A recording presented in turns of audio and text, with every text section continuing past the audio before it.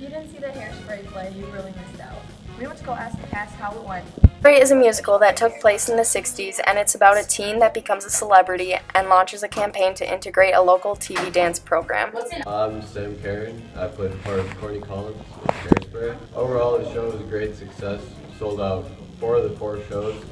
And best part about being in Hairspray was getting to know all the new kids and getting to be in the show with the seniors that are living through. Alright, so I played as Wilbur Turnblad. It was awesome.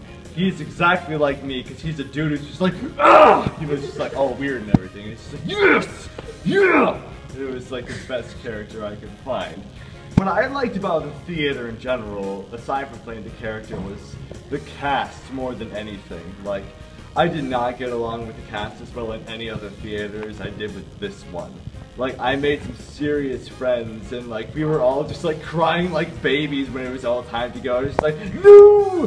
Friendo! Don't leave me! And yeah, it was miserable, but you know, we had a good time, we had a nice experience, and we learned a lot. My name is Malachi Slaughter, and I played Haley in the Hairspray, and I was Penny's boyfriend, Tracy's friend, and later on, a friend of Link Parker.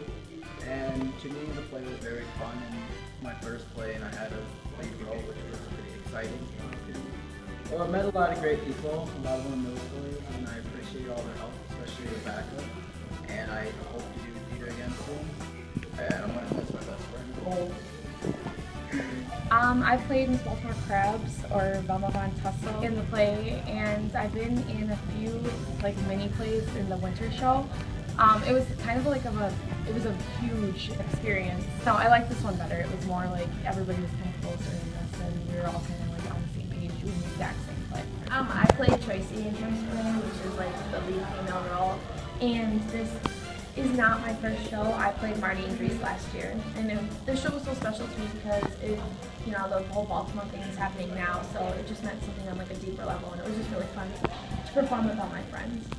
Unfortunately, due to AP testing, we were unable to interview Anthony Omar Lopez, Cole Truesdale, and Samantha Cervantes, who played the roles of Link Larkin, Edna Turnblad, and Little Inez.